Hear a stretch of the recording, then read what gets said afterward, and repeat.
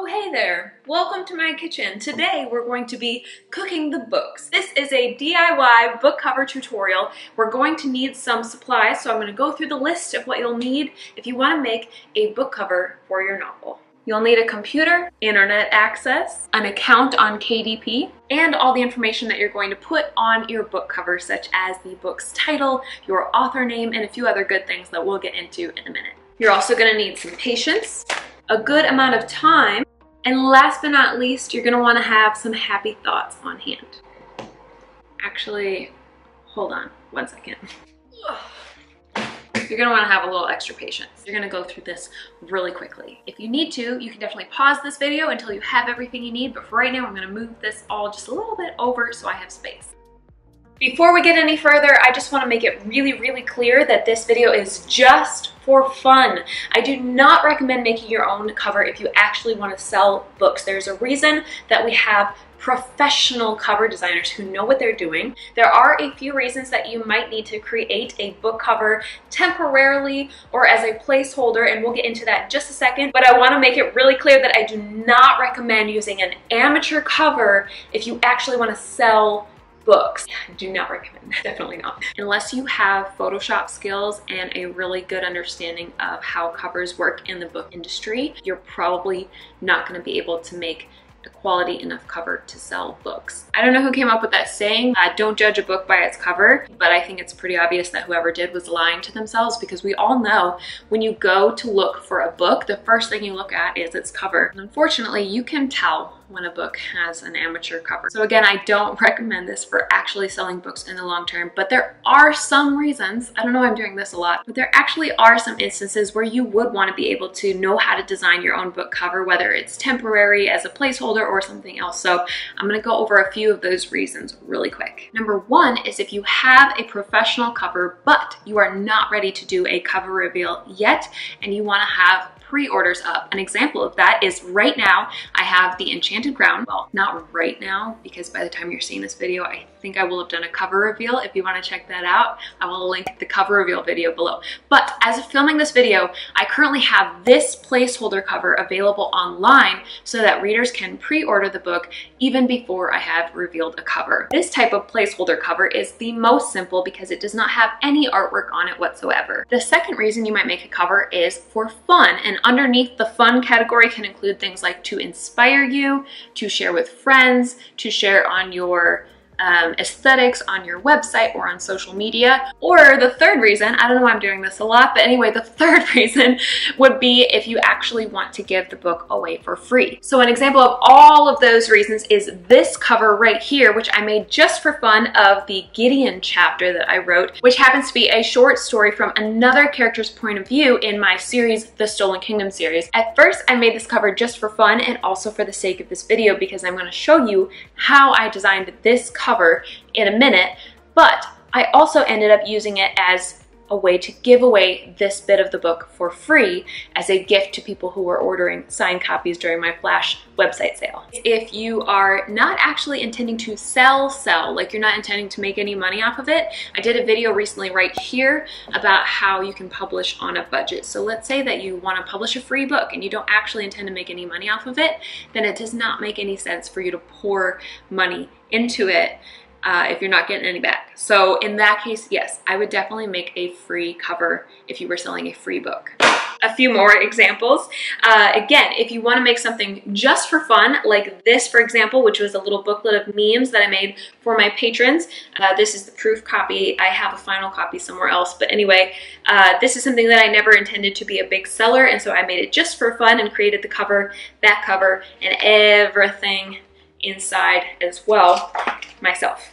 Another example of just for fun slash something you don't intend to care about the sales are notebooks like these. Actually, these are technically planners, although I have notebooks too, but these two are for planning a novel. These were also originally made just as a gift for my patrons when I was doing writerly care packages. So just for fun, again, although technically I do sell them now on my website, but this helped me learn how to do a lot of the things that we're going to show you today. Another example is if you need a proof copy and maybe you have some of the cover, like in this case, this is the front cover of The Stolen Kingdom, but your cover designer maybe wasn't getting back to you, for example, let's say, who knows, and you needed to print a proof copy, so you design the back of it yourself as something really basic and simple, just for proofreading. So the goal of a cover like this is not necessarily for beauty, but simply to have something that you can actually print out the book itself, because you need a spine and a back cover to do that.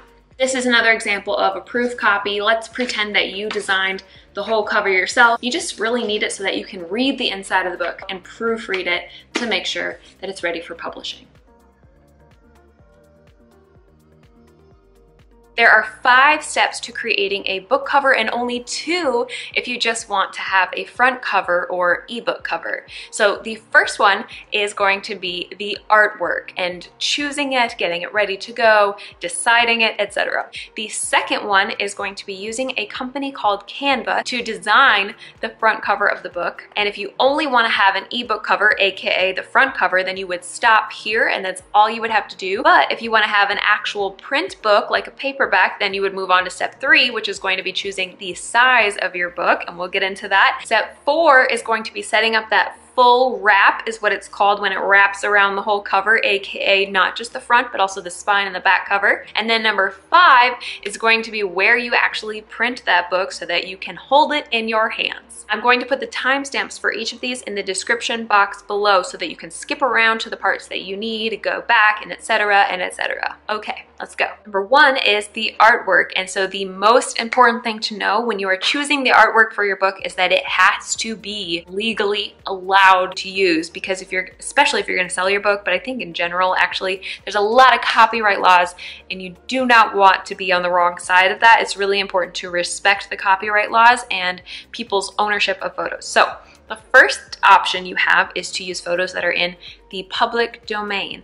This means photos that everyone is allowed to use. You can Google that and check it out. Or the second option is that you can actually pay to be allowed to use a photo. And there are tons of websites. I'll put a little list right here on the side of a couple that cover designers actually use when they are looking for images that they can use for a book cover to sell. So in these places, you do have to pay for images, but then you will be allowed to use them for a book cover. And just being real, most of the images that you're going to find are going to be better on a paid site. I think it's important to note here that Pinterest is a huge no-no. A lot of us authors, including myself, have done this in the past where we grab photos from Pinterest because we love them. That's where we look for inspiration.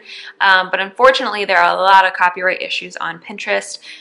People do steal photos and put them on there and pretend that they're their own. But also, if you take them, then you are essentially saying that they're your own. And of course, they are not, because they weren't in public domain and or you didn't pay for them. So it's really important to only use photos that you legally are allowed to use. And that leads to my favorite place to use photos online, which is Canva, that I mentioned earlier. Canva is fantastic, and they have a little note that they own all the rights, interests, and titles, including the copyrights to their images, except where the media is in public domain. And because of this, you can download it for use outside of Canva and use it to design things there, which is why so many authors like to use it. I have a whole video on how to use Canva for authors right here. I will link that below, and you can go watch it when you're done with this video. Don't go anywhere yet. I'm watching you. Anyway, moving on. However you get your photos, the second step is to use Canva. So either you're uploading your photos that you got somewhere else, or you're looking for photos within Canva. And once you pick them, you're going to choose the option that is book cover, because that is going to size it for a book cover. And you'll start by inputting your artwork. So you can play around with this. You can change the size of it. You can move things around. You can overlay other images onto it if you want to and have a bunch of images, and you can edit each of these images by using the filters that they have already in Canva or by doing things manually yourself. Take your time on this step and try different types of artwork as well. One of my favorite things to do in Canva, if I'm not totally sure, is to put things side by side by clicking the little button on the bottom right that just lets you display everything you're working on so you can compare. You're going to want to put a title on the book, obviously, whether it's a working title or the final title, doesn't matter. You can also consider having a tagline, which is something really commonly done. I'll pop a picture of the Stolen Kingdom on the screen so you can see the tagline at the top there. And of course, you will need to have your author name, whether you decide to use a pen name or your regular name, whatever the case, you're going to want to have all of these words, again, technical term right there, on your book cover. You can place them wherever you want, and if you need some ideas, definitely take a look at the books on your bookshelf for tons of creative ideas on where to place your title. And you can also size them whichever way you want. So I would definitely recommend personally having the title be the biggest, boldest, most readable part of your book cover, and then the second biggest thing being your author name. One really important thing that is true for all of the font that you're going to put on your cover is that you want it to be extremely readable above all else, and make sure that it's also readable in thumbnail size so you can actually see what it would look like online when it's shrunk down, which is typically 99.9% of the time you're gonna see the book in a small version. The last thing that I would recommend as you're setting up your cover is to keep in mind something called the 80-20 rule. And so this rule simply says that you're either going to have 80% dark, 20% light, or vice versa, 80% of it lighter, 20% of it dark. This is a stylistic tip that I picked up from a really good friend of mine years and years and years ago about how the 80-20 rule will draw someone's eye, and it will be much more eye-catching and more, I don't know, three-dimensional. I don't really remember what she said anymore. But you'll notice that you often can see the difference between like an amateur cover and a really quality cover, because an amateur cover will be like all one shade or all really bland and boring and not having that balance of colors of light and dark. So the balance of light and dark is huge, and I personally think a lot of us do this naturally, but it can also help to be really intentional about it. You're going to want to use a lot of time. Don't be afraid to use a lot of this, because this is going to make your cover better quality. The more time you spend tweaking things and making it the best it can be, the better. If you don't like technology, you might also need a heavy dose of patience. But if you're gonna do the full cover wrap that we talked about, definitely don't use up all your patience, because you're gonna need heavy doses of it later on. Once you're happy with your final product, all you have to do is click download. And I personally just use the JPEG option, although if you know you're gonna have it blown out really big, or you need higher quality because you're actually gonna print it, you might wanna do the PNG file, I think it is. Step 3 is choosing the size of your book. It's really helpful to look at what's common in your genre, because you might have noticed this, I'm sure you've noticed this if you've ever looked at a book ever, that there are tons of different sizes for books. So take a look at your bookshelf, scope it out, actually get out a measuring tape and some of your favorite books in your genre that you would want your book to be the same size, and measure what it is. For example, most templates start out at 6x9, but when I printed out my debut novel as a 6x9, I found out that that was huge. That was an absolutely enormous book, and it didn't really fit my genre. So my genre is fantasy right now, and the typical size that I see most often is 5x8 or some variations of that, but I choose to do 5x8. The fourth step is actually creating that full cover wrap, not just the front cover, but now you got to create the spine and the back cover too. There are 2 ways to go about doing this. The first one is, I would say, level 2 or 3 difficulty, and that is to use the KDP cover creator. On Kindle Direct Publishing, there is an option to use their automatic cover creator to set up your book and let them do all the heavy lifting. You do have to input a lot of information about your book beforehand, so if you want to watch this video on how to upload your book to KDP, I will link it below. Don't go yet though, wait till the end. Okay, just checking. I would not recommend using all their strange designs. I'm sorry, KDP. I don't mean to diss you. I love you, but they're really funky and they probably won't sell very well or look very nice. I just think they're a little bit... Anyway, let's move on.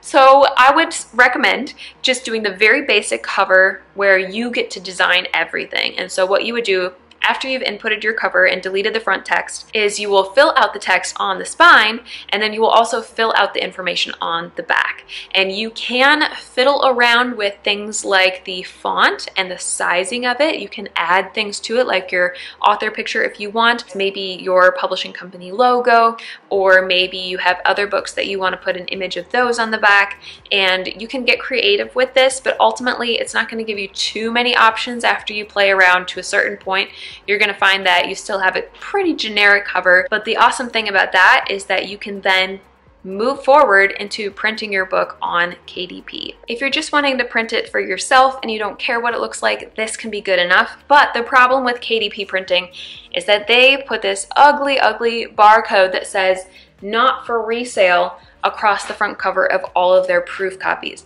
Proof copy simply means a book that is for proofreading, typically before publishing. And so the only way to get this ugly bar to go away would be to actually publish your book, which I really wouldn't recommend that. So if you don't want that ugly barcode on the cover and you're not ready to publish it, there are a couple workarounds by using a template that you can download also from KDP. I will show you right here where to find it, and I will also link this below. You'll input the trim size, which again is that size that we picked in step 3. So like I mentioned to you guys, I do a 5 by 8 inch, but you can do any of these other options.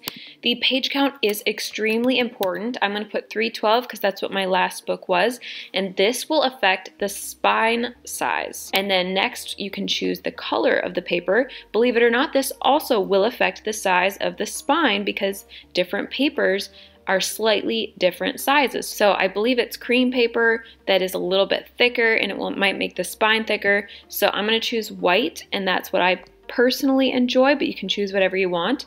And then you're going to download the cover template. I'm going to point you to all of these steps on the right here that can guide you through this and give you a little bit more information.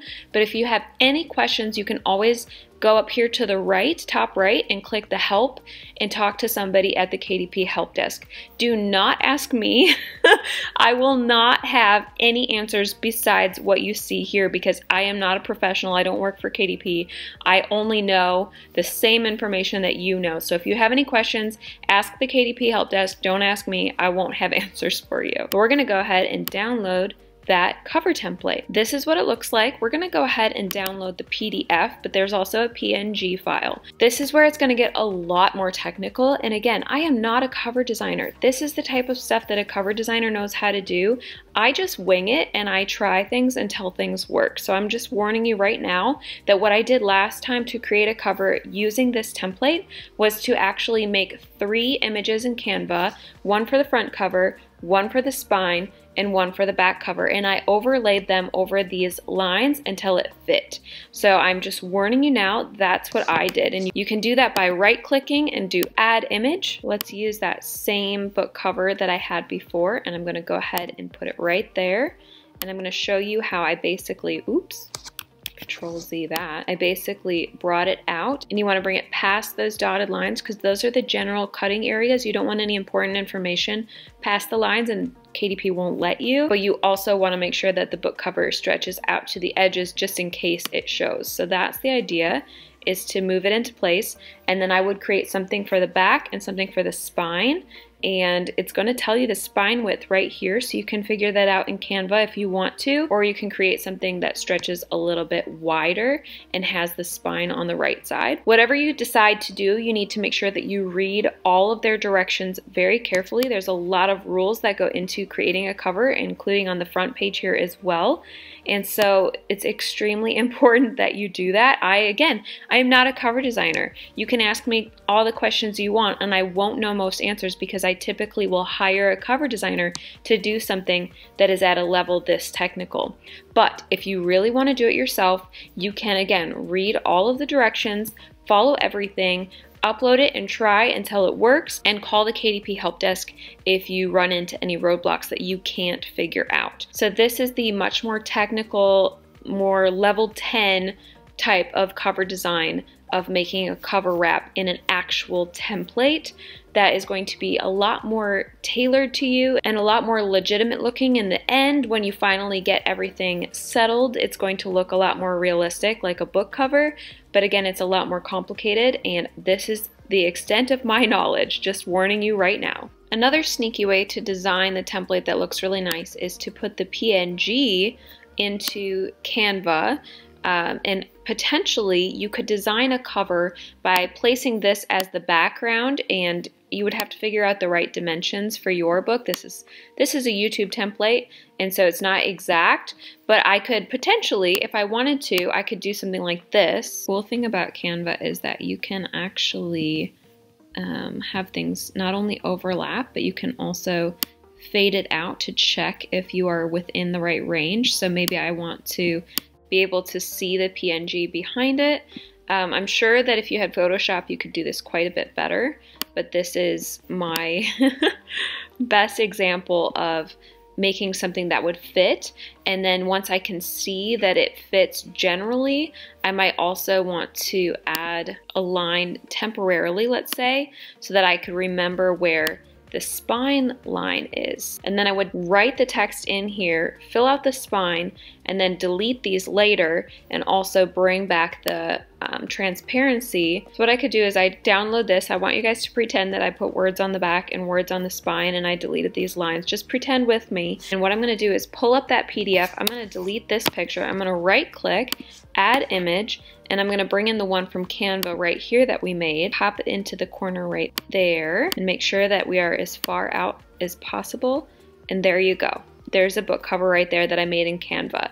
And so the quality might not be great. You'll notice that it looks a little bit grainy, so I probably need to pick a different size in Canva that is more meant for book cover size, because I think YouTube thumbnails is pretty small. I need to pick something that's more like a poster size or whatnot, or do custom dimensions. So you'll want to look into, you can do a quick Google search, how many pixels is 5 inches by 8 inches. And then again, once you have something that you're really proud of and you think it looks good, you can upload that onto KDP and see if it will let you, actually print a book. If it won't, then you know that you have some work to do. You might need to read through their guidelines again.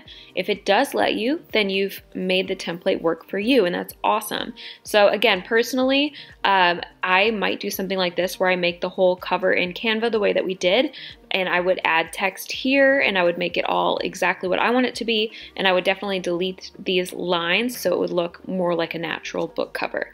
I hope that makes sense. Let me know by giving this video a thumbs up if any of this made sense. If you have questions, I can try to answer them, but most likely I will probably point you to the help desk, just warning you now. The template level is probably level 10 difficulty, so again, I wouldn't recommend doing super hardcore stuff unless you are a master of the internet, master of technology, or a fearless adventurer who's willing to try until you figure it out. I just kind of fiddle. Let's be real here. Let's be real. So what I'm gonna do is recommend that you put in a lot of time, and that if you really wanna make it amazing and spend a lot of time on it, you're probably gonna wanna add and go out and get some more patience if you don't have enough. Maybe like times 10.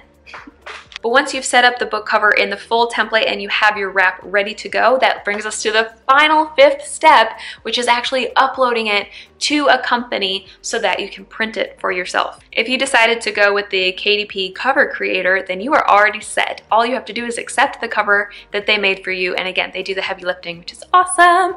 But if you've decided to use this template and you want to upload to another site, there are a couple other places that you can upload your book. Search my name and proof copy to find this video right here on how I create those print copies of my book and actually print them. I review 3 different companies in this video. I review KDP, Ingram Spark, and Barnes & Noble Press. So if you want to know more about how to do this final step of printing a proof copy, I definitely recommend this video. I will link it in the description box below. And that is how you get a temporary book cover, whether you want to do pre-orders or give the book away for free or have it for fun, inspiration, showing to friends, or maybe to order a proof copy so that you can read your book and hold it in your hands. Any of those reasons, this can be helpful for you. If you're still watching, comment, I'm a professional cover designer, to make other people mad. Actually, no, that's kind of mean. Don't do that. Comment something, comment a pinch of patience. And that will be equally confusing, but less maddening. If you want to support my channel, make sure that you like this video and subscribe below. There is a bell if you want to get notifications when my new videos come out. We just crossed 14,500 subscribers, and I am really looking forward to my next goal of 100,000. I know it's a level 10 difficulty, but I think we can do it. So keep on sharing my channel and my videos with your friends and spreading the word. Let's get to the next goal. Because if you're here watching this video about cover design, which is a complicated topic, then clearly you are a master of the internet and a master of technology. And so we have the proficiency level to get there. Okay, enough silliness now. I'm starving. It's time to go make some real food. I hope you have an amazing day, and I'll talk to you again very soon. Bye.